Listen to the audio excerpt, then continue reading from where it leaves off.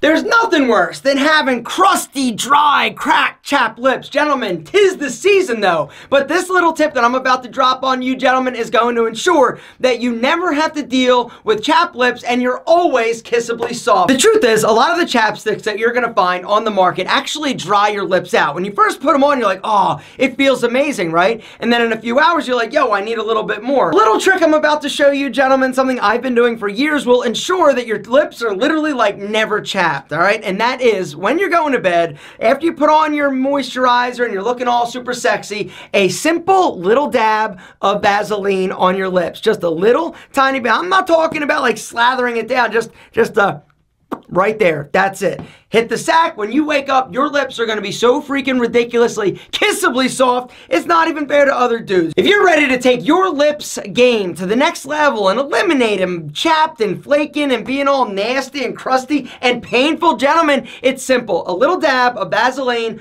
prior to going to bed. You wake up, your lips, oh my God, kissably soft.